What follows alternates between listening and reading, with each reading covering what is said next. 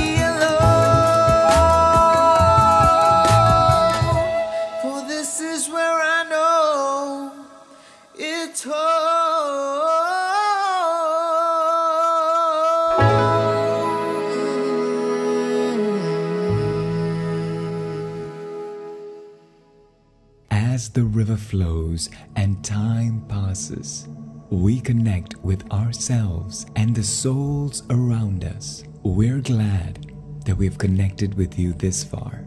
Do share our music with your loved ones. Let diversity define us.